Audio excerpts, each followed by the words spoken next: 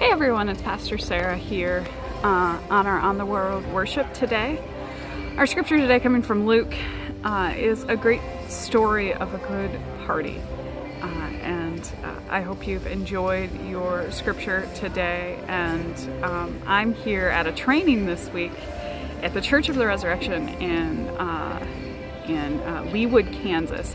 And I'm sitting on the floor because I'm comfortable down here, but I want to show you something while we're talking. This behind me, now you can't see it very well, sadly. This is a new stained glass window and it's just absolutely gigantic. Maybe I'll be able to get a better picture of it later.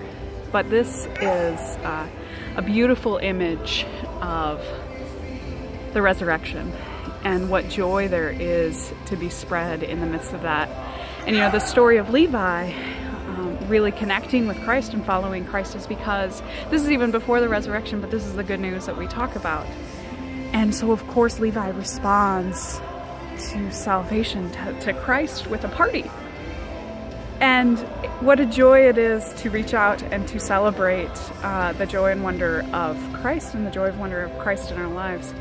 And I wonder how often we spend just being too serious about our joy. You can't look at Christ, and I really wish you could see this better.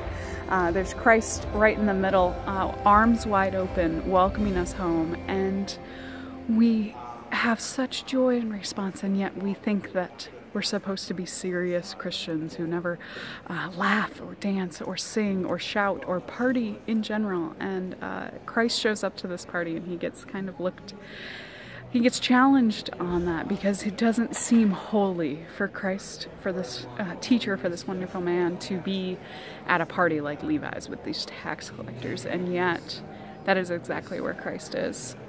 We've got a couple questions for you following our video today. And the main thing I want to know is, how do you celebrate in such a way that Christ shows up? How do you express that joy and wonder of God in all you do? And how can you connect with your neighbors? And we've been talking about connecting with our neighbors and how it is to reach out and be a good neighbor. And what do you think a party has to do with that? How can Christ be a part of that? I hope all is well and that you all are having a good day. Bye.